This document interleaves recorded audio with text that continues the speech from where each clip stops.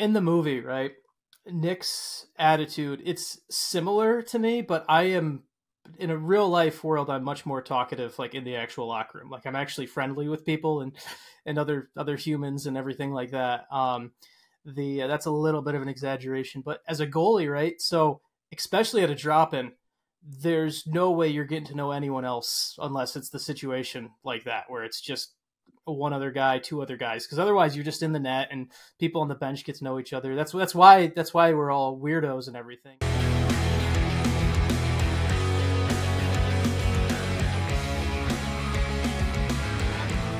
So, you having fun yet? Welcome to this week's episode of the Late Game Podcast. I'm Jeffrey M. Zucker, co-creator, producer, actor in the Late Game, along with my business partner, co-creator, director, writer, Jeff Tyner. How's it going, baby? Doing all right. Just got back in town, and we'll get to that shortly. But figured we could start off with our beer league game from Monday night. Wasn't a smiling affair, if you will, when we departed. But yeah, I was about to say, not the funnest way to start. It was a loss, and it was a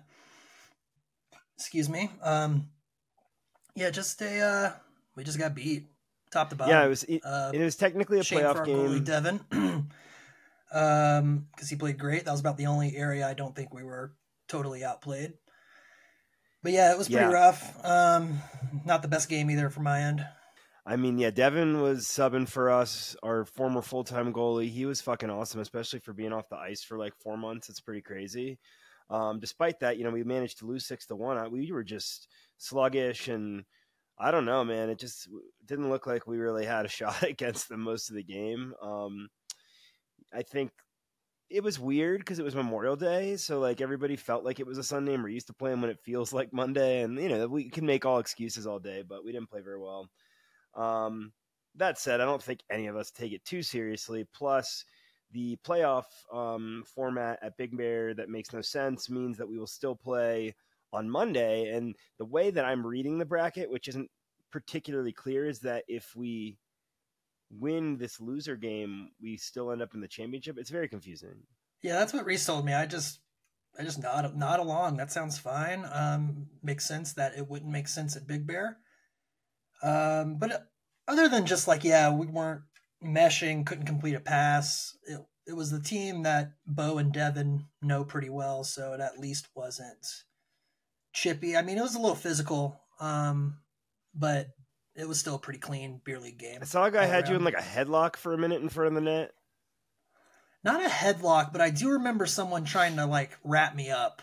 Yeah. At one point, and I kind of threw him off me, and then all he said was "good battle," and I was just whatever. It was it was late in the game, I was kind of over it. Like my last couple of shifts, I just kind of went puck hog style, and I was just like passing it wasn't working the whole game, so I just kind of tried to see what could happen, and But yeah, I mean, speaking to the Memorial Day of it all, just from the start of the game, I felt like I had way more legs in the third period than the first two. Like I think part of that might have been the game time too, combined with some Memorial Day burgers. But yeah, it was just kind of a weird game. But overall, it was fine. Yeah, I mean, I kind of liked when you started to go all out at the end. I think like you and Reese and a couple of the better guys were like frustrated that nothing was working. They're like, I'm just gonna. That doesn't always work in real hockey to just try and do it yourself, but at least could have gotten us on the scoreboard. We got closer. Yeah, I mean, I wish I knew the goalie's name because he subbed for us in game one, but he's a good goalie. I just, I had 4 or 5 chances that I felt like any of those could have been goals, but he just made the saves. I want to say his name is Sully, I want to say, from when he subbed, but sorry if I'm wrong. I'm going with Sully. I like that. And to Reese, yeah, man, like, it's just how the game shook out. I feel like if I had time to look up, I never saw Reese the whole game. Like I just feel like our shifts weren't lining up because we had 4D and two centers. So I felt like, unfortunately, we were on opposite ends of the bench. And like my worst turnover of the game was like the one shift I had with Reese, and I saw him at the point. And, like there was no pass, but I was just like, "Fuck it, Reese is over there. Let's try to get something going." Yeah, I mean it's tough, and I mean. We obviously, I'm not saying we would make lines beforehand if everybody like said if they were coming early or not, but it's everybody, so many people are last minute. So it's like, even if we wanted to prepare, it'd be tough. Yeah. It's just how I go on like we shouldn't think too hard about it. You know, I feel like big plans blow up in your face for beer league. Like let's just skate. You know, but yeah, just no gel, no continuity, no. I mean, just no passes work being completed the whole time. Yeah. Well, hopefully we will make up for it next week. And, I'd mentioned traveling. I just got back from Chicago where last night at the Wilmette Theater, the Ice Donkeys hosted us for a late game watch party. It was a lot of fun. Dave Heiser and Michael Myers of the Ice Donkeys are the ones that brought us in. And they actually, when the trailer first came out, like before the movie was out, they commented on the trailer, like, we want to host a watch party or a screening or whatever in Wilmette. And so I was like, yeah, email us. And we've been, kind of just talking a little bit here and there for months. And then we finally got our shit together, and mostly on our side, just because we've been busy. But, I learned a little bit about the group, and Ice Donkeys, the team started I think they said in 2010, so around 14 years ago, and maybe it was longer. Sorry guys if I have that wrong, but basically a bunch of guys whose kids were playing hockey, they wanted to start playing. So it started off as a lot of newbies. Like more people have joined them over the years that do have more hockey experience, and they've split off into a second, more skilled team as well. They got some big Canadian dudes in the mix that I got to hang out with last night. And yeah, I mean, overall, it seems like they've built a really cool atmosphere where some guys, who'd never played hockey, now it's a big part of their life, but it happened when they were 40s or 50s. And that's always fun to see, just how hockey can always bring people together, regardless of the age. And they were raising money with this event for Pucks for Autism. So it was cool to work with that organization. They had someone there that said something. I'm really sorry, I don't remember your name. And yeah, happy to dig in more. Curious what you want to know, but plenty more to share on it. It was, certainly Tyler and I were both there. We've both been at, I think, all of these. Maybe there's ones we've done without Tyler, but it's probably our second favorite after Denver. Jealous. I didn't know the team was named the Ice Donkeys. I fucking love that. That's cool. Loved seeing a full room to see it. Love the enthusiasm. I saw a Reddit comment from someone that was there. I sent that screenshot to you, so that was cool. Yeah, this guy, Bob, that I met last night, said he was going to talk about it on Reddit, so it's probably Bob. So if so, thank you. It was a good one. We were sorry to miss you. Sorry that we didn't have more guys there, but it didn't make financial sense, trying to do what we could for the charity, etc. And your schedule and everything, but it was a full house at this theater. I don't know, there's probably 100 people or so in there, and just cool old theater that was, over 100 years old, next to a greasy spot I used to go when I lived in the area, Chuck Wagon. Got to have a burger that provided some deliciousness and nostalgia. And yeah, I mean, I know they raised a fair amount of money for the cause. They sold 85 to 100 tickets, somewhere in that neighborhood. And people loved the film. They showed some of their lowlights that were basically live barn cuts for 5 minutes before we started. I love that. Yeah, that was pretty fun. And there were some really good clips in there. God. And yeah, Myers, one of the guys who helped. Apparently, he's known for tripping over every line on the ice. So they had some good highlights of people tripping over the lines. And their joke is that they're really terrible, and they've celebrated their 100th loss, and they also celebrated their first win and drank a bottle of Pappy Van Winkle when they had their first win. So it's a fun community. I love to hear that. I love to hear people getting into the game later in life, because it's not easy, and it's a testament to someone's enjoyment that they can ignore the hard parts of it and just enjoy it. Yeah. Definitely. And that actually reminds me that when they first started, they were doing kind of their ice sessions would be half skills with a coach, because they're all new. And then the second half was scrimmaging. That's smart. That's a good way to learn. Yeah. I thought it was really cool. And, I'd skated at a couple rinks that some of them had skated at when I was in the Chicago area. So it was fun to reminisce on that front. Lots of Hawks fans there, of course. And overall, we'd love to do more work with them. They seem like a growing community. and they were super fun hosts. We went to this great bar before and after, Pit and Tap around the corner, super convenient, if you will. And there was one other thing I was gonna. It was, it's cool to be in old school theater. We got to hook up like directly to this huge projector and stuff. It was a fun atmosphere, good vibe there, and I think that, we talked a lot about just how they can help the movie, and it was just, please be, if you like it, be an ambassador for us in the community. Let hockey people know about it. And so I think we got some fans on our hands. We moved a couple jerseys, some posters, and met a lot of really cool people. Love to hear it. Yeah, I mean, if you like the movie, please just talk it up in the room. Get the guys to see it, because we're just trying to get it on as many eyes as possible. Yep, exactly. And we hope to have some more watch parties coming up. Definitely stay tuned to our various platforms to find out. But we have a few more cities at the least that we'd like to hit. And also, if you or someone that's listening, if you want to bring us to town, reach out to contact@thelategame.com. And we're happy to figure out something if it makes sense for all of us. And we love getting in local hockey communities. Yeah, I think that's the way to go going forward. I'd love to do more stuff like that, right to the source. Agreed. And, otherwise on the hockey front, Czechia won the World Championships. We've got the ongoing conference finals that have looked pretty good so far. Yeah, like I said, I've been watching super closely, but I saw that brawl that happened after the first goal in Florida and New York. I don't know if you saw this. I only saw very briefly before I was traveling. It was fun. It was good to see. I mean, I kind of liked it all the way around. Like, that was classic playoff hockey. And I love Vinny Trocheck. He's the one who scored the goal, and then he got kind of dummied by Tkachuk. But what I love is that he gets up from it and he's just smiling the whole time because he just scored at home. So it's like, who cares? Maybe that was the road game. I think it was at home, but I don't know. Either way, it was still fun. Yeah, they were in Florida last night. And so, Trocheck used to play for the Panthers, not with Tkachuk, but it's been cool to see how well he's been playing. I'm sure it gives him a little extra push. Yeah, he took a step back after that injury, so I'm really glad to see. I've always liked him since I didn't even know who he was until that North America under-23 team. And I love watching him play, so I'm really glad he's back to his old self. Yeah, agreed. Yeah, he had some off time, but got his shit together. Love to see it. Curious to see where the playoff goes. I don't really have a dog in the fight personally. I have stories I can root for on pretty much any of the teams.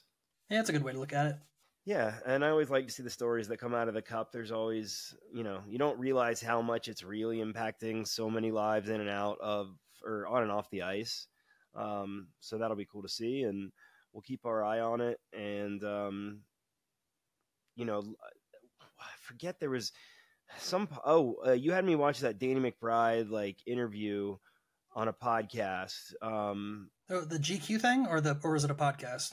Well, so you sent me some great Danny McBride content. We watched GQ where he's going over his characters that he's played in his various hits, and then the other one was Shane Gillis's podcast. It was old, but yeah, it just really got my my film excitement going. Excited for what we can do beyond the late game, as much as we're always still going to work on it. Definitely, I get similar feelings, man. Yeah, that was the fun podcast, and then shout out to our sound mixer Susan Brand for doing the sound for the GQ video. I just had that on YouTube, and they have the credits pop up at the end, and I was just like, I was kind of out of it. I was folding clothes or something, and just I was like, oh my god, they must have shot that in Charleston. So that was really cool. Yeah. I mean, it was awesome to see, and him talking about moving to Charleston and living there, and yeah, definitely Susan, the best. She's certainly GQ material. I could have told you that. 100%.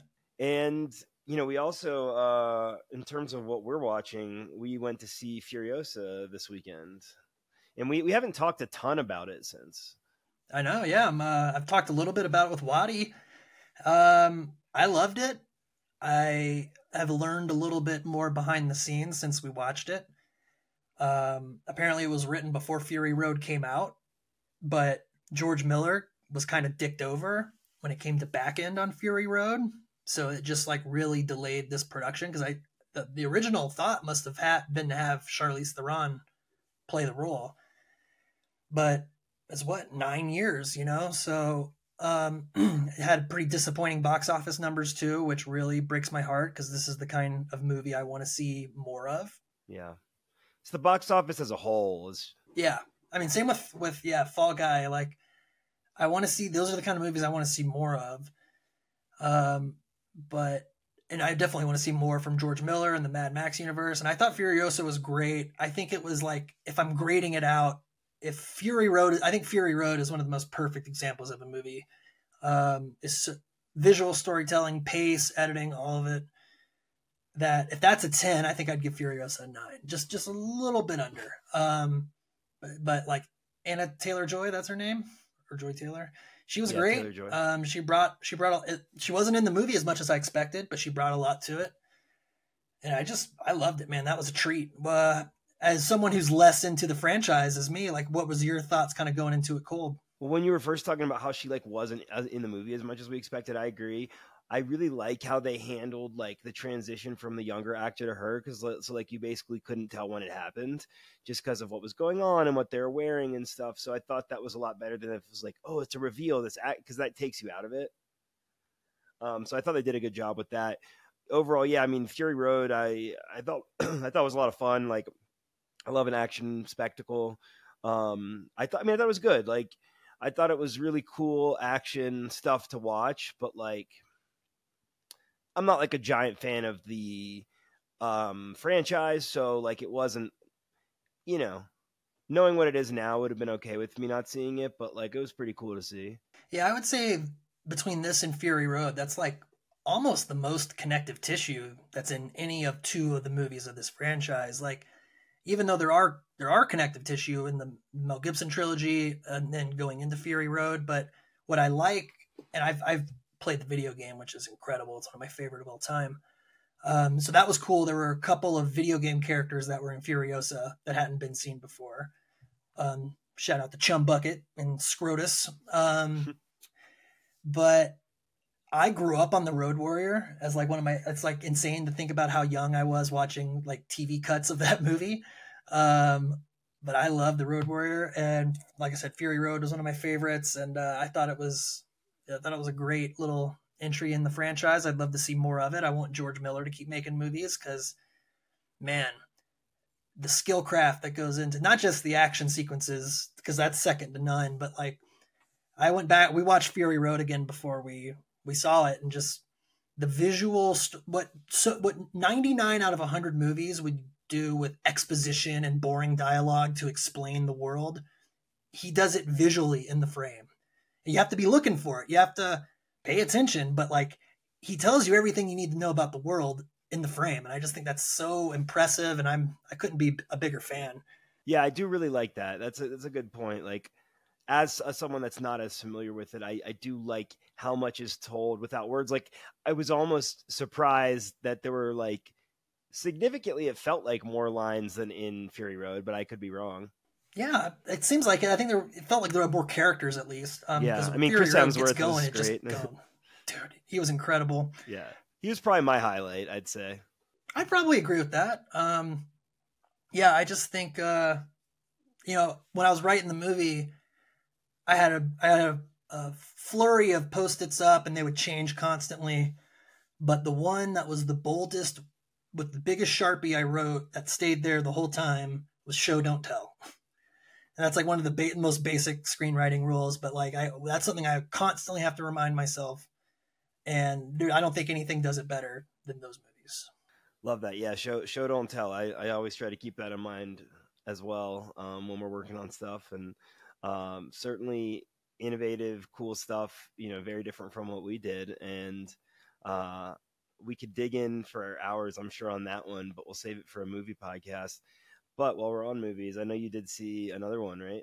Yeah, Megan and I saw Babes the night before with Alana Glazer, and that was fun because I didn't see, like, I knew she had a movie coming out, and I knew I was probably going to see it, but it's very rare for me to not see a trailer, a TV spot, a social media clip. I saw nothing on this movie going into it, and it made it so fun. Like, I mean, kind of the opening I don't even know if you'd call it a curveball, but like took me, like I'm completely taken by surprise in a way that if I had seen a trailer, I wouldn't be, you know?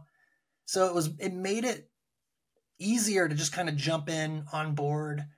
Let's just see what happens. And it was really funny, so well performed, well directed, tight pace. I think it was 90 minutes. I like a shorter movie when possible. And this was just, there was not a lot of fat on it. It was a lot of fun.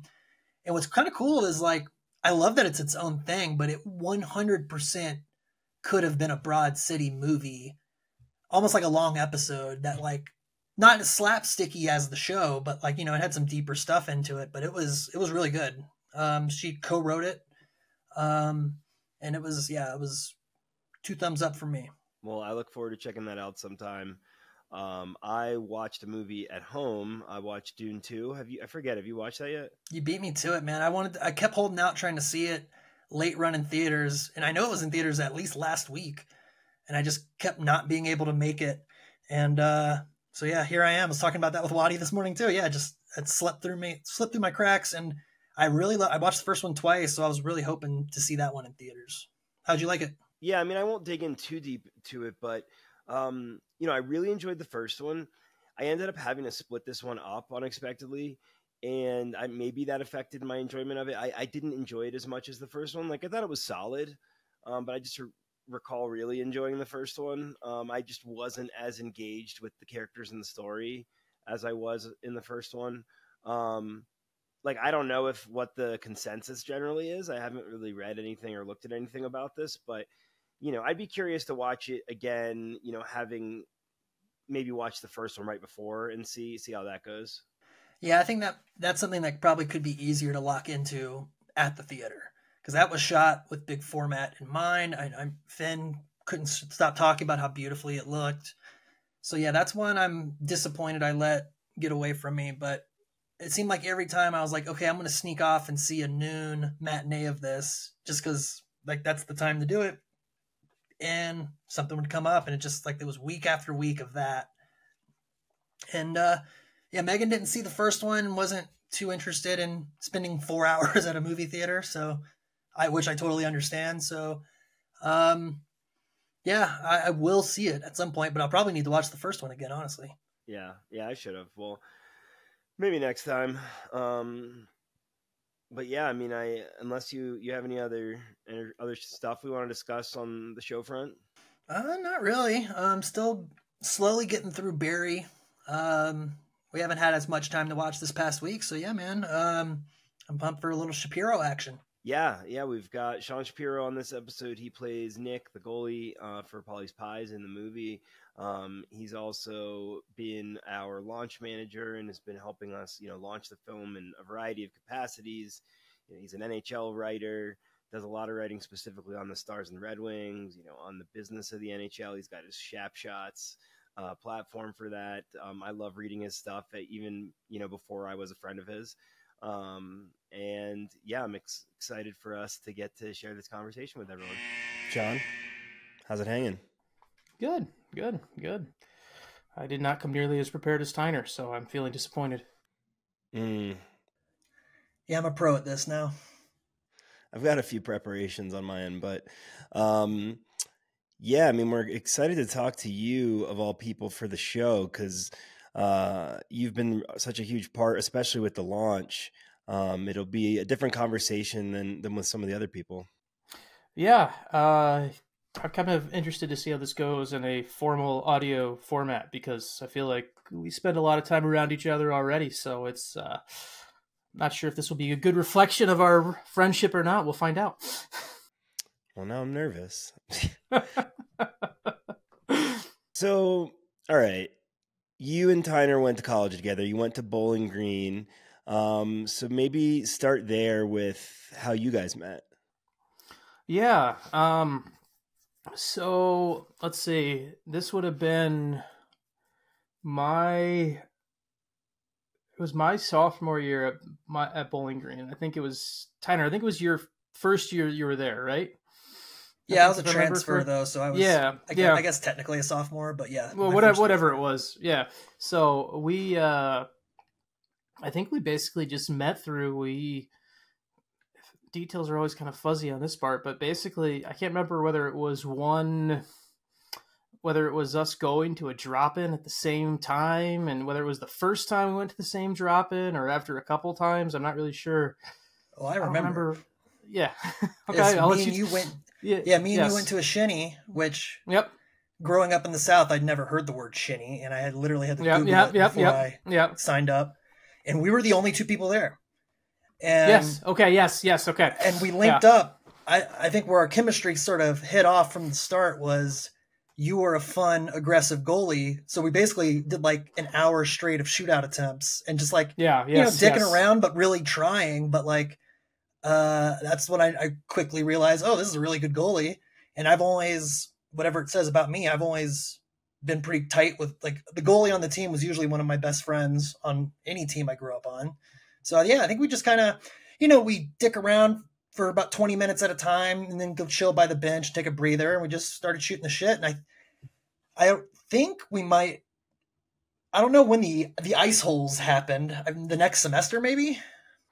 Yeah. Cause it was, so I do, I couldn't, now that you're saying it, I remember it right. I couldn't remember if it was the first time we were ever at the same shinny or if it was, I remember that it was just you and I were there. So I remember that for sure. That was To interject briefly on that, I mean, sometimes you can play hockey with guys for years and not really get to know them at all. Like, especially if you're just showing up to like, whatever skate, so I think the fact that not a lot of people showed up was probably beneficial for the relationship. And like, the way it goes for Riley during the late game where he like makes these friends, that's something that can happen at a game, but it's kind of the exception to the rule. Plenty of us have subbed on teams and never talked to the guys again. Yeah. And I think it's us for my world, right, as a goalie, unless you're, and it's kind of funny that this is the, like, I play in the movie, right? Nick's attitude, it's similar to me, but I am in a real life world. I'm much more talkative, like in the actual locker room. Like I'm actually friendly with people and other humans and everything like that. That's a little bit of an exaggeration, but as a goalie, right? So especially at a drop-in, there's no way you're getting to know anyone else unless it's the situation like that, where it's just one other guy, two other guys, because otherwise you're just in the net and people on the bench get to know each other. That's why we're all weirdos and everything. And if so, you either as a goalie, the only way you're making friends is if attendance is terrible for skaters, or if there's too much attendance and you got like 4 goalies there and it's just awful, and you have to sit on the bench and do the weird rotation, and there's always some goalie that doesn't understand how time or rotation works, and you feel like you have to be the asshole to get him to move and everything. So, but yeah, I mean, that's like, I think so. Tyner, we hit it off then. I think must have been because I think that was the year I was coming off the knee injury then. Like I played a little bit before that, but like I was still coming back from the knee injury. And I think when, with the ice holes, I think it was, I can't remember whether I played one season with them and then you joined, or we both joined at the same time. I can't remember, but basically I know it was a bunch of the guys who I had kind of come across through various things. They needed a goalie, and I can't remember whether the details are kind of foggy, whether it was you and I both joined at the same time or I did one season and then you joined. But either way, we played on that team soon after for 2.5 years or whatever it was. Fun team. So. Oh yeah. Intramural squad.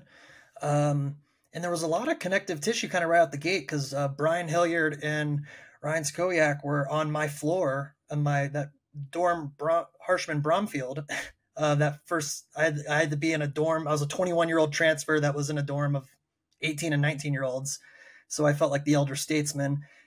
But yeah, that was kind of a fun. And then I guess Sean Gilbert was on that team. So we kind of got a nice little crew together, kind of right out the gate. Yeah, it was a good group, and like we always had a pretty good time, and it was the team. I mean, it was one of those where we were always one of the top 2 or 3 teams. We were always one of the, like, there's only like always like a 4-team league, so we were always like one of the top 2 teams in the league, and it was. I think we had a couple good experiences, and then like we also always hit it off pretty well with the with like not only did we play the beer league games, and that was big, but we also went to a bunch of shinny, as a word that you learned through it. But like we went to a bunch of those too, where we would just have time. Like, all right, well, we're in college, so what the hell else are we gonna do? And so we would just go to the rink, and that was one of the great things. Like for me, one of the reasons I actually picked Bowling Green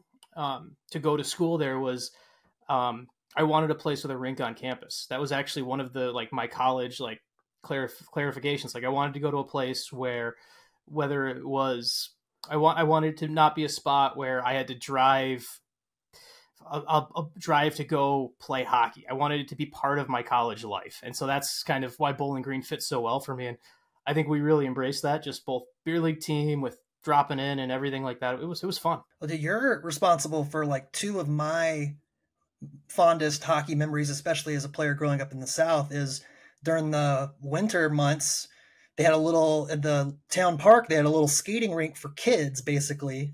It was probably the size of a offensive zone circle. And it was right by a roller rink. So we'd get nets, we'd lug the nets over and we'd play a little 3-on-3 short area, have our beers in the snow. And then the coolest thing I've ever done was you brought me along to sub on a team in, I think, Ottawa Park around Toledo. We played at an outdoor rink in a blizzard, and it was fucking cool. It was so cool. I loved that rink. It was the Ottawa Park League was so I can't remember what night of the week it was, but it was like the quintessential, like it was like almost like, remember like the old backyard hockey game? It was like if you had designed a rink from backyard hockey, that's what it looked like. And there's a little like house you walked into, and there was no locker rooms. There was like 12 benches or whatever that you just got dressed in. And it was such a cool setup. I think the park one where it was like we played a little 3-on-3 and we dragged the rinks over. That was one of the times we forced Sokoviak to wear pads, and it was and he just was very sore the next day. I remember that too. So, you guys bonded over hockey. The movie's very much about, that how hockey is like a good means to bond. I mean, it's an immediate connection if you meet somebody and you find out they play hockey. And, I think that plays through a lot in the movie with a lot of the friends. I think it's the case with a lot of the friends in the movie. So, Sean, when did you first hear about Tyner writing a movie about hockey? Not Shaun of the Dead. Yeah. Yes. Is that what it was called? No. Shaun of the Dead. Shaun of the Dead's an actual movie. Dawn of the Bros is what I was thinking of. Sorry. Yes. Dawn of the Bros should make it on the whenever we make our Blue Steel Blu-ray DVD cases, and there's at random extras. You gotta dig that up and throw Dawn of the Bros on there. That was college production. Yes, one of the greatest films of all time, short films of all time. I know it had been mentioned to me. I know Tyner and I had talked about this stuff like randomly in passing, like throughout life at times. Like I think there was at one point, I think the first time you may have ever mentioned that it was an idea in your head was, do you remember like this would have been like 2016 or 17, where like me and my wife drove to North Carolina and we crashed in South Carolina at your parents' at your parents' place on the drive, since I was trying to not spend money on hotels, and we caught up and everything like that. And for some reason, I think that was, in addition to your mom giving me a couple of her self-published books, I have memories of you at least mentioning something of like you'd want to make a hockey movie someday. And maybe I'm just making it sound more romantic than it was, but that's kind of that's one memory I have. But I knew you were writing it. I knew there was an idea, but I didn't have an idea. But I really didn't know it was something that was like formally happening until you actually called me about it.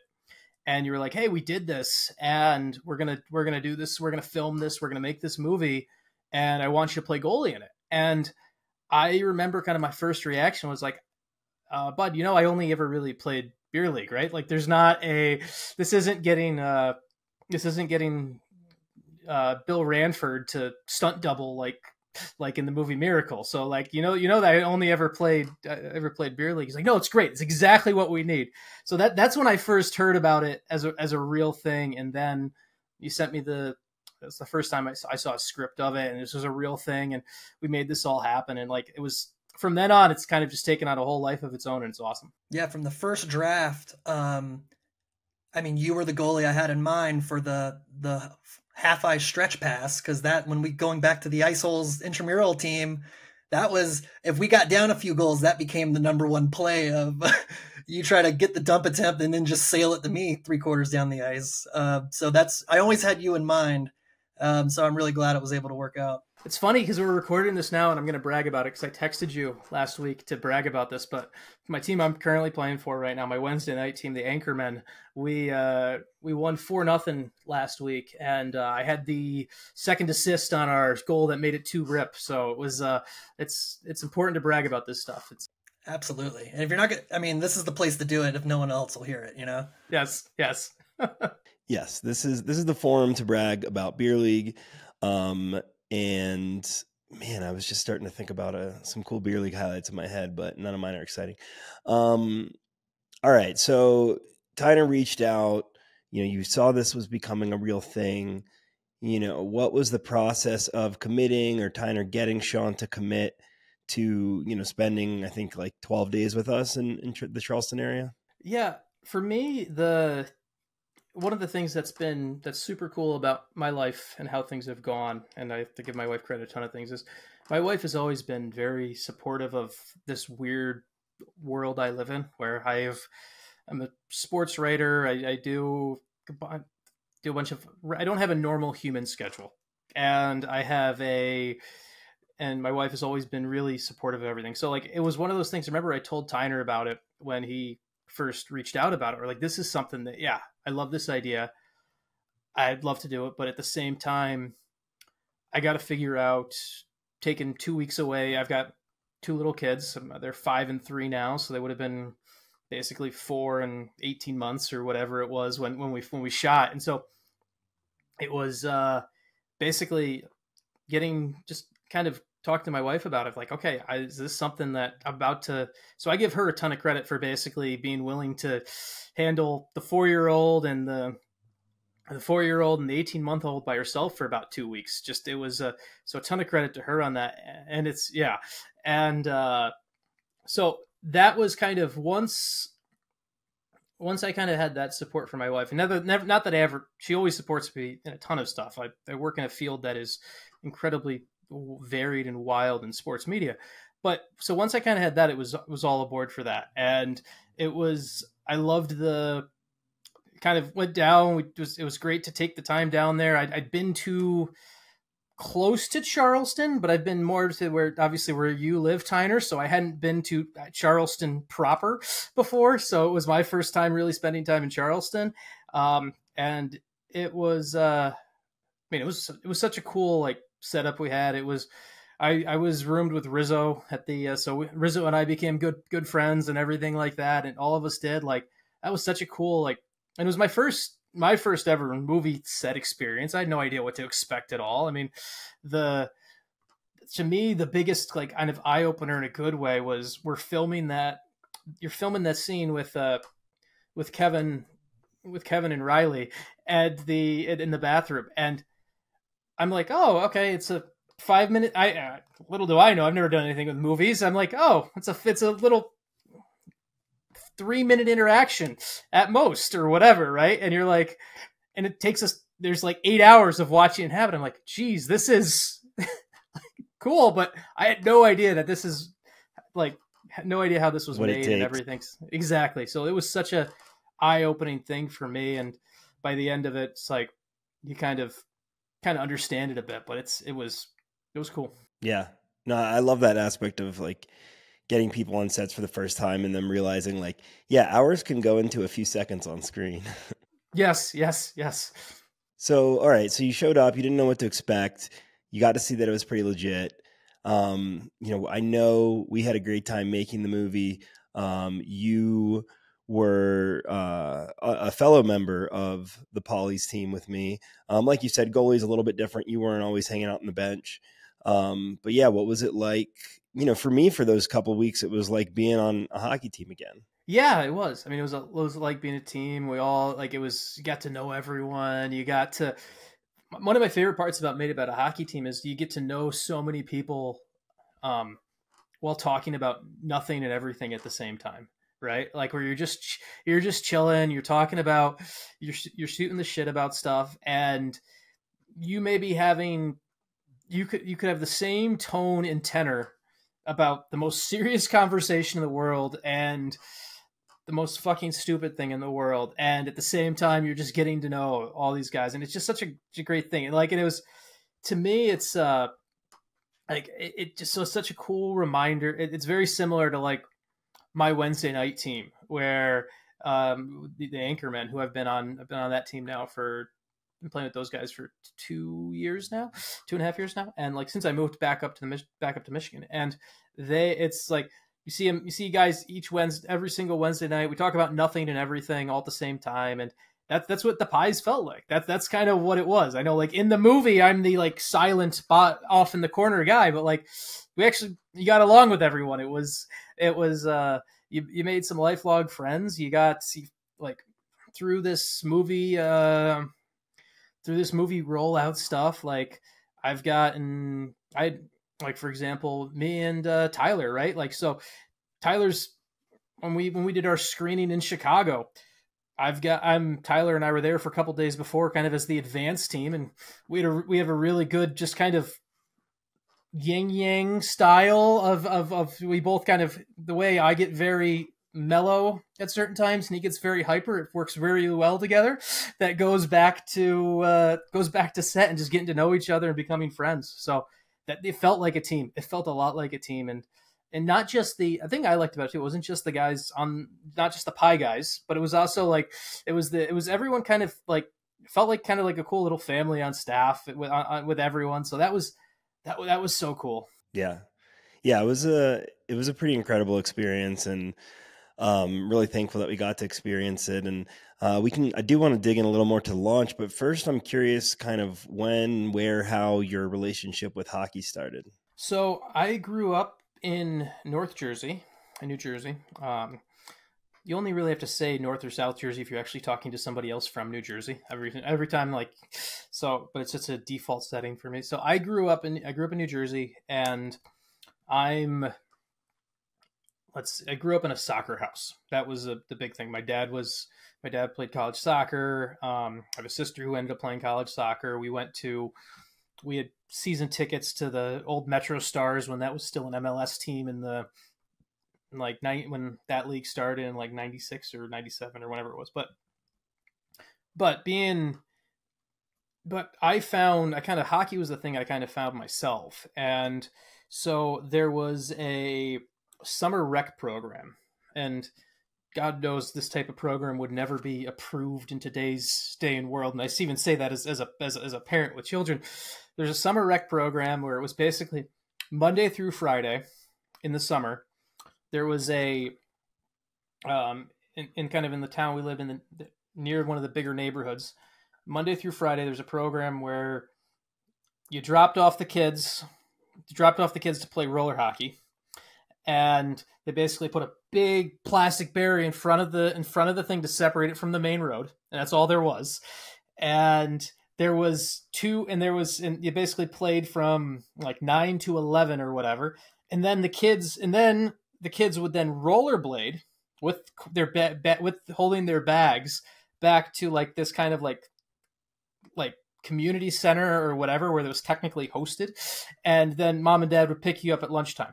And it was run by, of course, like 13 and 14-year-old teenagers who didn't have cell phones at the time. So it was like no one knew, it's the type of thing that would just send all sorts of red flags to anyone trying to send their kid to do something now. And so there was 2 games though every time. So there was a big open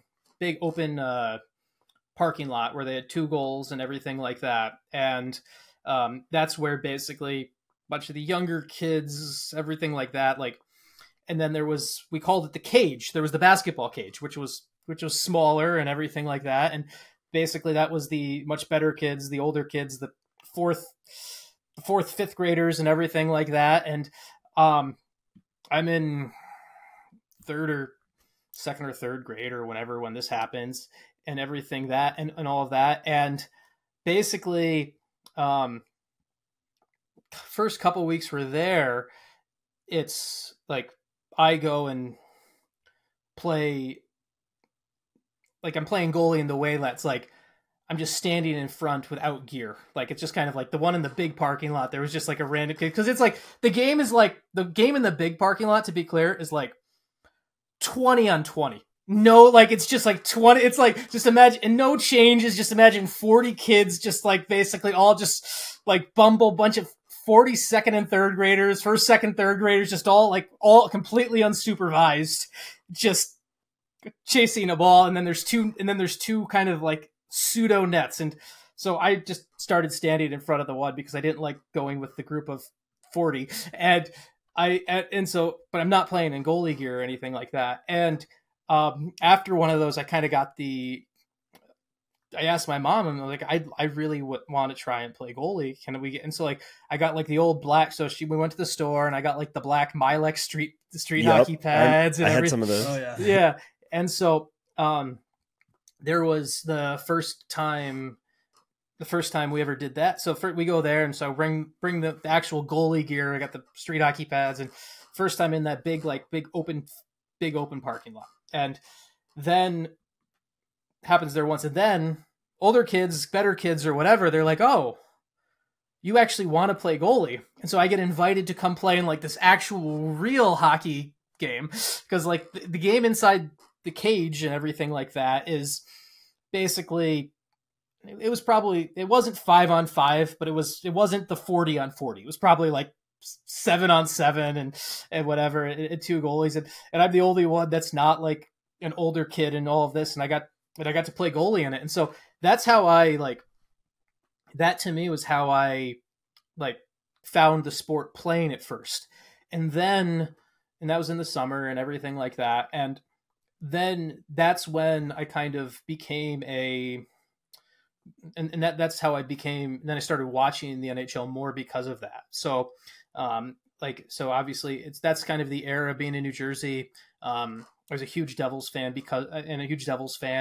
being a goalie, it's the heyday of Brodeurs. You're watching Brodeur all the time and everything like that. And so you start with that. And it was one of the great things about where I lived from a hockey fandom perspective is like, now it's easy, right? You can watch any game. You've got all this, as much as sometimes it's hard to watch games than it should be. It's actually really easy to watch as many games as you want compared to forever ago. Like, and so being in New Jersey, we were in the TV market for the Devils, the Rangers, the Islanders. And then if one of them weren't playing that night, MSG also had the Sabres games. So it was kind of, as a kid, I was able to I could always flip on the TV, and you could essentially, as you got older, it went from watching, it was always, you could watch Brodeur every night. I could watch Hasek. Probably could watch about half of all the Sabres games. I could watch Hasek play. There was always a game on TV just based off the geography of where I lived. And that's just kind of how I got more hooked and everything like that. And it's funny, for me, it was just street hockey for about 3 or 4 years. Like I never learned to, it's funny, I say this now because I have a 5-year-old daughter who's starting to play hockey and just ice skating and everything. I never learned to ice skate until first time I ever ice skated was in goalie pads. I never learned to skate as a child. Like it was summer. First time I ever played ice hockey was the summer between 6th and 7th grade for me, where I went to like a beginning hockey camp, and all these other kids are like there in regular gear, and I'm the one who shows up in goalie gear, and they're like, this isn't a goalie camp. I'm like, no, but I've never played before. And like, so first time I ever learned to skate on ice was in goalie gear, in goalie skates and everything like that. And just kind of took off and just kind of has been part of my life really ever since. Yeah. It's really cool to see how hockey sort of gets into your brain, sticks around, and takes over. That was definitely the case for me. And, we didn't have the fortune of watching as many games locally. I know at one point in my childhood, I convinced my parents to get Center Ice, the TV package. But, once the Hurricanes showed up in the late 90s, we could turn them on occasionally. And, maybe some Thrashers games in their years, but to be able to have all those New York area teams available, that's awesome, especially during Brodeur and Hasek's career. Yeah, and it was also it started reflecting too, right? Like eventually, as I was getting a little bit older, that's when Lundqvist comes into the league right there, and I remember at one point for like about 3 weeks they tried to pretend that Rick DiPietro was on an equal level to Lundqvist right after he signed the 15-year contract. Yeah, yes, exactly. So they tried to, but it was kind of like a golden time for goaltending. It's kind of funny. Like I look at it now where it's like, it's in the New York area, right? Like it's between Sorokin and Shesterkin. Obviously Sorokin had the tougher playoffs for the Islanders than he should have, but if the Devils just went and got a real goalie, it would be kind of the best trio of goaltending they've had there since kind of the heyday for it.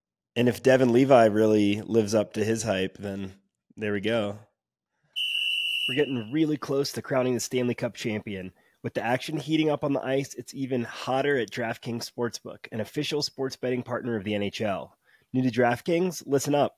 New customers can get a no-sweat bet up to $1,500. Just deposit at least $5 and you'll get a bonus bet back equal to your first bet if it doesn't hit. Download the DraftKings Sportsbook app now and use code THPN. That's code THPN for new customers to get a no-sweat bet up to $1,500 if your first bet doesn't hit. Only on DraftKings. The crown is yours. Gambling problem? Call 1-800-GAMBLER or in West Virginia, visit www.1800gambler.net. In New York, call 877-8-HOPE-NY or text HOPE-NY 467-369. In Connecticut, help is available for problem gambling. Call 888-789-7777 or visit ccpg.org. Please play responsibly. On behalf of Boot Hill Casino and Resort in Kansas, 21 plus age varies by jurisdiction, void in Ontario. One no-sweat bet per new customer. Issued as one bonus bet based on amount of initial losing bet. Bonus bets expire 168 hours after issuance. See dkng.co/ice for eligibility. Wagering and deposit restrictions, terms, and responsible gaming resources. Copyright NHL 2024, all rights reserved. One of the things that we tout about the late game is everybody that plays hockey and it plays hockey in real life. Certainly one of my favorite aspects about it. Like I was telling somebody at our Friday skate about it, one of the younger kids that was in town from college who didn't know a lot about it. And that was like one of his first questions. Like, well, is it real hockey players?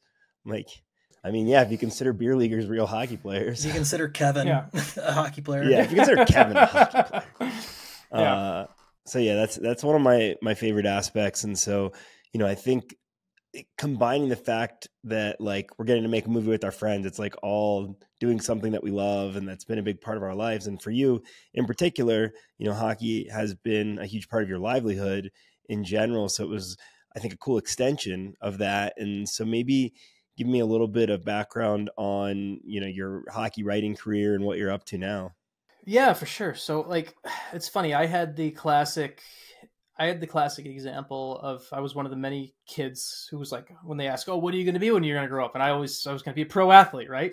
We're all going to be a pro athlete until at some point we realize that, well, we're not all going to be pro. We're not. So it's funny. I started writing first quote unquote published story.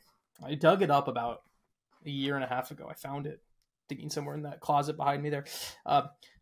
When I was in middle school, there was a student newspaper. And when I say I use newspaper in the loosest of terms. There was an English teacher who technically ran it. And it was probably about 25 pages of 8.5 by 11 pieces of paper stapled together and designed in old, like Microsoft, like whatever the format was or whatever. And so it was the 2000, I wrote a season preview for the 2002-2003 NHL season. And it is riddled with spelling errors and grammatical mistakes. It is incredibly embarrassing to read it now. But it was the first time I ever wrote something like published or whatever. And there was one line about all 30, it was 30 at the time, one line about all 30 NHL teams and everything like that. And so, and like that student paper or whatever it was came out every, I think there was like 4 a year or whatever. So I did that in middle school. And then, and that's kind of when I kind of got the first like writing bug of like, oh, this is cool. I can actually write stuff and I could see my name in print. And then, when I was 15, for me, when I was 15, I moved from New Jersey to Michigan. And that was a big part of my life for various reasons. You're 15 and you move, you're impacted quite a bit either way. But from a positive perspective, and obviously positive enough that I now live back in Michigan because it was still, but from a positive perspective, the hockey got a lot better. Like I went from playing hockey, I played hockey as a varsity hockey in New Jersey as a freshman in New Jersey to going to Michigan where I didn't even make the JV team in Michigan. And it was kind of like this kind of eye-opening thing. Now it made me better and all this other stuff, but from a writing like future career perspective, it was kind of cool. The high school I went to had a school newspaper journalism program that was actually a class. So you could take it during the day. And so like we had this, so you could, one of your when we had block scheduling, and so one of my classes was literally newspaper, and I got to kind of live and learn and help put out a monthly newspaper for all 3 years of high school and everything. By the time my senior year was around, with these block schedules, we had like this setup where I don't know if kids even do this anymore, but like we had the block schedules where there were 7 classes, and it was like Tuesday and Thursday, you only had classes 2, 4, and 6, and you got them in 90-minute blocks, right? And so my senior year of high school, I was taking the newspaper class. I was taking the quote unquote yearbook class, even though I actually didn't work on the yearbook. I only worked on the newspaper. And then I took an independent study in journalism. And so my Tuesday and Thursdays, my senior year of high school, I did not. I drove to school. I went into the school newspaper room. I basically just read and wrote and did all stuff. Like, and so that was just a huge, like for me, that was kind of that's when I kind of knew that this is what I want to do. I want to write for a living. I realized that I was not going to be a professional athlete. I had kind of come to that conclusion. And so I went to Bowling Green, where obviously from a hockey life perspective, met my great friend Tyner here. But just also, it was another place I went where I got to cover the sport. And it's like, I wanted the rink on campus when I went to college so I could play myself, but also so there was a Division I team so I could get some experience covering it. And then, so I spent basically, I started covering things for newspapers and everything like that. Hockey was always my favorite sport, but it wasn't really, to kind of fast forward a bit here, like I got a job in a small town paper in Texas right out of school in Kerrville, Texas. No hockey there, obviously. But I went to, my second job was right outside of Austin, Texas, in Cedar Park, Texas. And there was a little weekly newspaper and everything like that where I was the sports editor and then also covered stuff for the Austin American-Statesman, the big daily paper in Austin.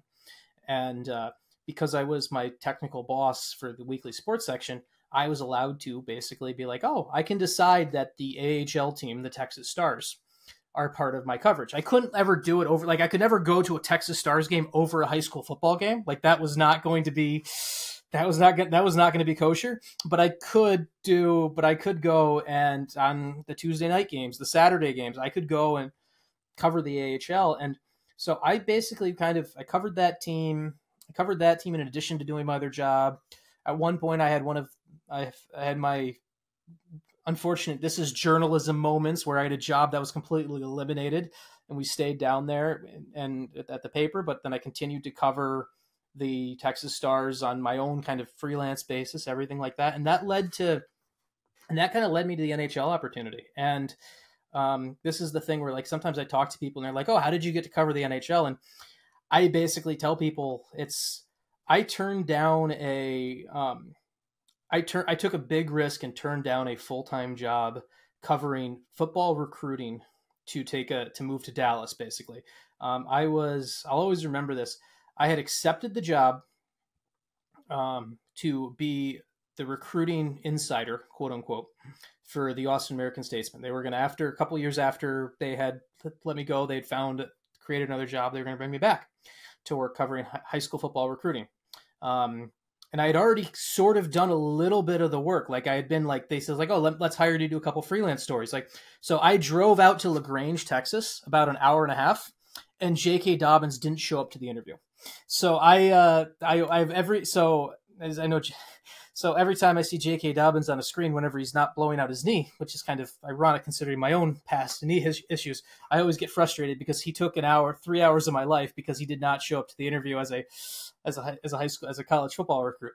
But so I accept the job. I go and get the drug test, and I'm actually driving home from the drug test and that's when I get a call from an unknown New York number, guy by the name of Barry Rubenstein, who's the NHL.com editor. And Barry calls me. He says, hey, I know you're not in Dallas, but we have an opening for the NHL.com part-time position in Dallas. Would you be interested in that?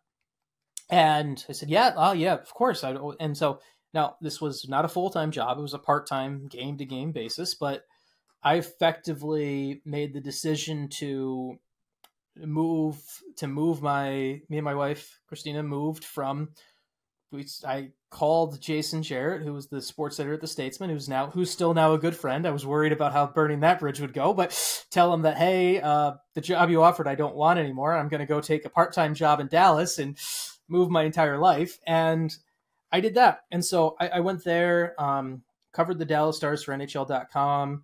I was part of the glory days for The Athletic when the company was still, when there was 32 beat writers for all 32 teams and everything. And then basically I covered the Stars, and COVID kind of hit. I covered the Stars through the end of that bubble. And then after COVID, I decided to basically move my family up to Michigan, back to be closer where my kids could grow up knowing their family and everything like that. And me and The Athletic parted ways, and I've since now kind of gone into the independent sports media space. That's been really fascinating and cool at the same time, right? So I work with the guys over at Elite Prospects. I work on their site as a writer, but then this year I started working as a goalie scout for them as well. Yesterday I was randomly watching Slovakian Tier 2 hockey for the draft guide, like just watching goalie stuff. I get to be incredibly nerdy about the things I like. I have my own site that I launched through Substack. That it's kind of cool that we're recording this now. I hit a pretty cool milestone with that, where it's got more than 500 paid readers and more than 2,000 readers overall. That just kind of in this independent sports media world, and it's like I get to kind of, I live this, and I add the movie into this part because like we did the movie, and now it's been kind of cool to do all this launch stuff. And I feel like Zucker and I become really good friends through this, even though we hadn't known each other at all before the movie. Like I now get to kind of live in this weird hockey world where I get to touch so many parts and bases of it. And it's been really fun. Yeah, agreed. And I'll note that I am a proud Shapshot subscriber, and like, you mostly cover the Stars and the Wings among other topics. And despite my not being a huge Stars or Wings fan, I really enjoy that coverage. But like, maybe if it's digging in on a Stars prospect, I might not read it all. But then you also have like, I got the lucky enjoyment of watching you cover the Avs and Stars series, and like, I forwarded one of your summaries to like one of the 2020s, or is that what you call them? Yeah, 2020s. I forwarded one to an Avs friend, and he's like, "Man, I wish this guy covered all my games, like all the Avs games." And I was like, "Yep, same." So yeah, I really enjoy your stuff. You have really unique perspectives, especially on like hockey business and the hockey media world. I love that piece on the Ducks media platform. And so, yeah, I wanted to take the moment to suggest to anybody that is consuming this podcast to check out becoming a Shapshot subscriber. And what's the website? Shapshotshockey.com? Yeah, we do. Yeah, shapshotshockey.com. And then I was also smart and bought the URL for shapshots.hockey as well. So that works as well. That was a savvy business move on my part of making sure I hopped on that before. Well, it seems like you've been on, quite the journey in media and hockey media. And I mean, I certainly think it sounds like a cool spot where you've landed, where you get to work with different entities on things that you enjoy and care about, get to nerd out on things. And, you've been so helpful as the launch manager with the late game. And yeah, agreed. We've become great friends, and it's been great working together. And, excited to continue to build out the late game brand. And yeah, I mean, what are you hoping for? Do you have any further hopes in terms of where your career goes, if you become a movie star, etc.? I think for me, one of the cool things about my life is I've realized that you can set certain goals and then they can change all the time. Like, for example, I had one goal that I did reach. I had a goal at one point where I wanted to be an NHL full-time beat writer by the time I was 30. And I got the Stars full-time beat job, like actual full-time, didn't have to do anything else at the time when I think it was 29. So I hit that goal, and I was very happy about it. And now I'm 35 now, and I have that's something where that's no longer my goal anymore, because the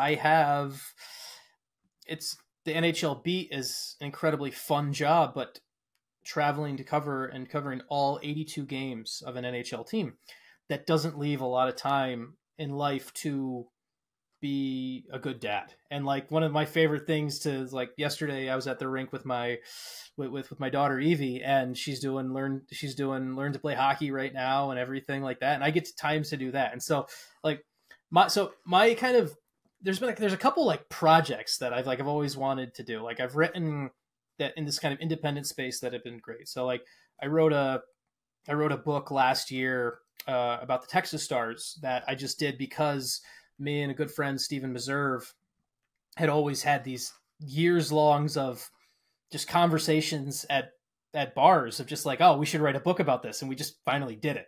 And so like, I'd love to, for me, like and on that side of the career, is like, I'd love to do, probably going to write another book soon. I don't know what yet, but I will probably write another book in the hockey space. That's kind of on the docket. I still get such an incredible rush from picking up something and seeing my name on the spine. It's a lot of work that goes into it, but I still like that payoff is incredible. So I'll probably write another book soon. It's been really cool for me to grow my own product as a brand into something that actually means something to others, right? Like, it's one thing to be like I know that my opinion, my work stands for itself. I don't need a larger company to back me up to say, oh, you have to trust this guy or whatever. Like, I love that my name and work stands for itself. So that's kind of that goal as it keeps going. I'd love to, when it comes to like, I hope for this movie world, right? Like, I hope that we have some more out of this, that we kind of pull out of that, because I thought it was such a cool thing to be involved with, and something that's the reason that we're working now with, I'm working with you now as the launch manager too, is like this space where we get to kind of see how to build a brand, where it goes, different ways to kind of connect it with others. We did the thing with Skull and Steel last week from the card break. I'm learning all about that stuff. To me, I just kind of want to keep like learning about the world from my own bubble and keep expanding my bubble on this. And there's other ideas too. Like, I'd love to get into, with our late game space, I'd love for us, as we kind of grow this thing, to be this space where we tell more and more of those beer league stories. And we've already started doing a little bit of it, right? With those kind of like beer league confessions and everything like that. But exactly. And I'd love for us to keep kind of going and pushing that, where this becomes, we grow into this kind of space, and the late game kind of becomes this anchor point for, here's where people talk about beer league stories. Here's where people use this as a connectivity point to find others. And that's kind of one of the things I get really excited about, because I think there's a lot of potential for this stuff. So yeah, definitely. And there's some good brands out there that some we're working with, some we can model after, etc. And, I think it'd be interesting to see like how many of your colleagues in covering hockey media play beer league, and to have a discussion around that. To me, it's the other thing is like, it's been a good. I consider myself a little bit of like when it comes to like hockey media and this and everything. I have so many experiences now, and part of it was I was unfortunate how it happened and stuff, but I had a separation from a good job that where I was kind of in one box, and by being able to kind of do what I want, how I want, with work with who I want to, I've been able to kind of do a lot of really cool things in the hockey world that I don't think others get the freedom to do, right? Like to be able to part of a movie launch. If I'm working for one full-time employer or whatever, I'm not getting the leeway to do this.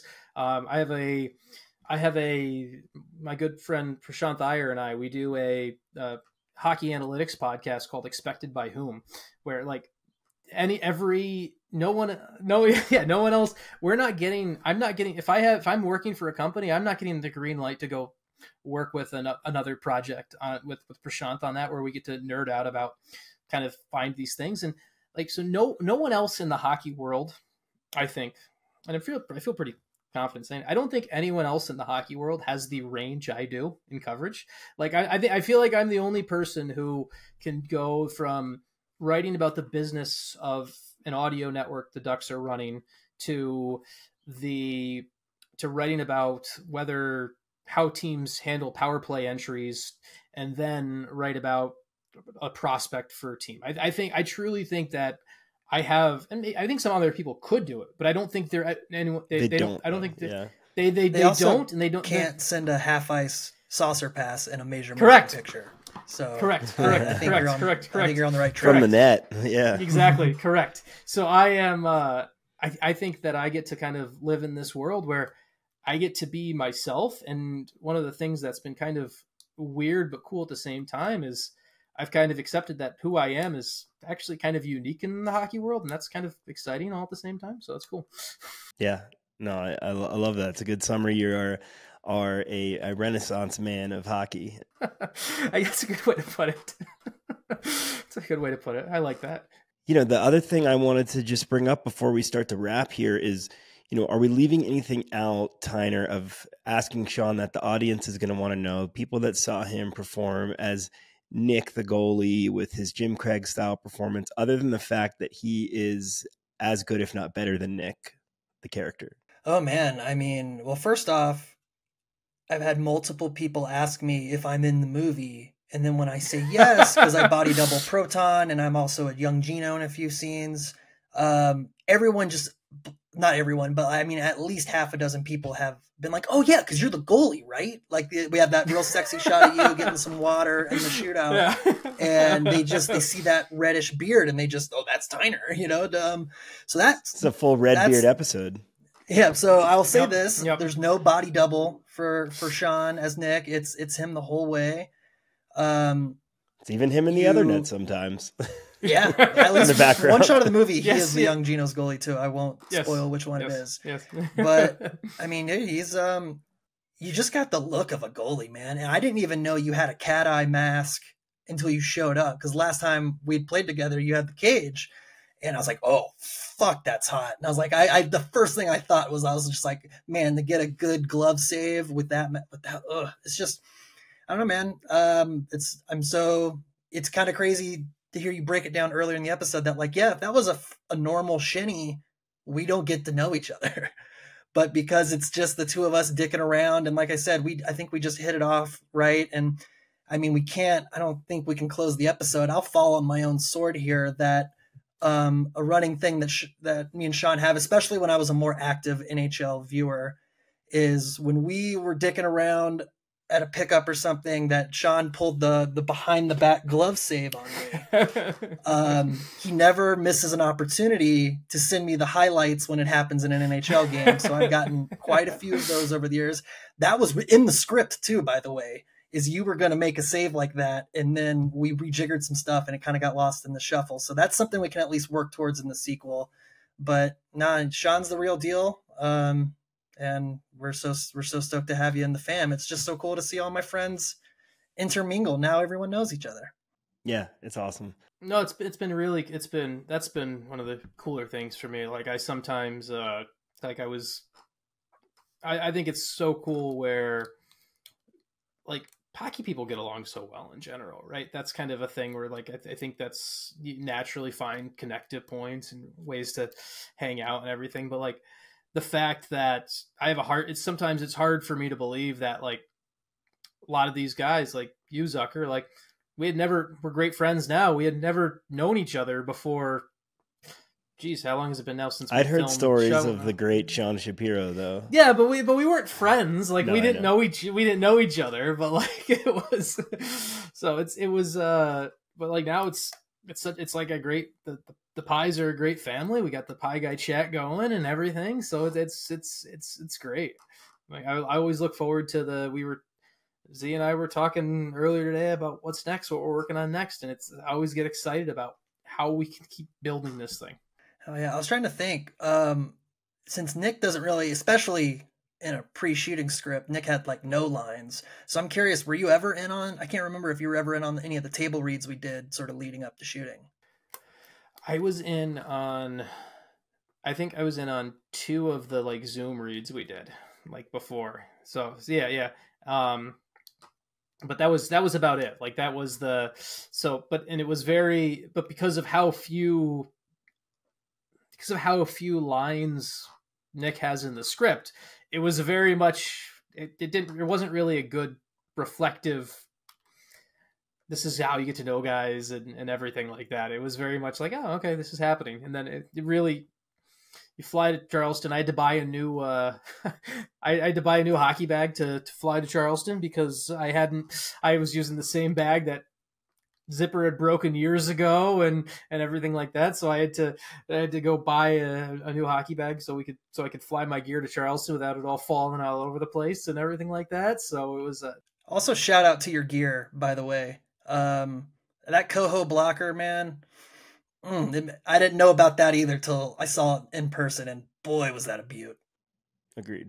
Oh, I love that thing. Yeah, I love that thing. The thing I have to figure out right now is because I keep looking on the internet for it. And so if anyone knows and has a line on this, my black and yellow Reeboks are starting to hit the end of life. We are at the spot where straps are starting to like, now those pads I've now had since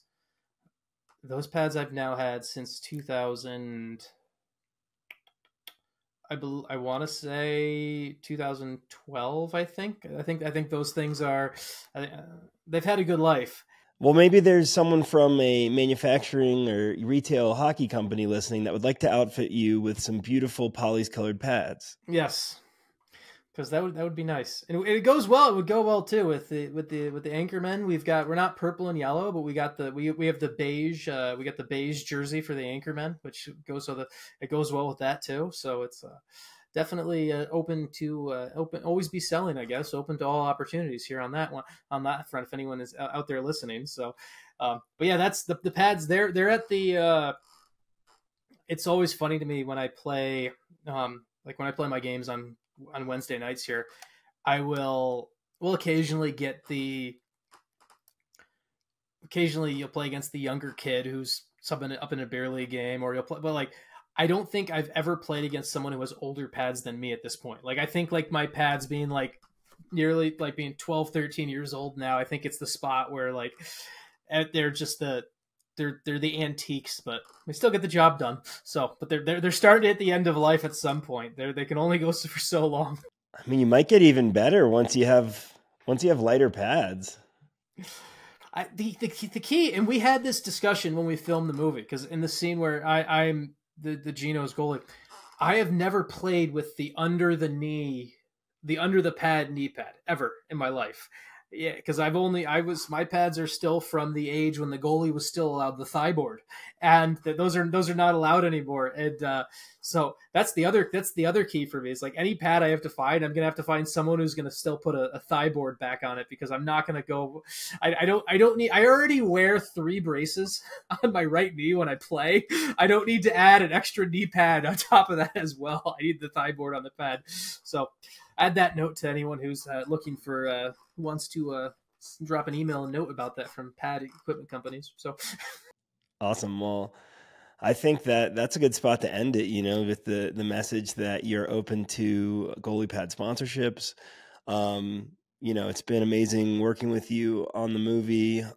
Excited to continue to grow the Late Game brand together, and keep hanging out. Yeah, for sure.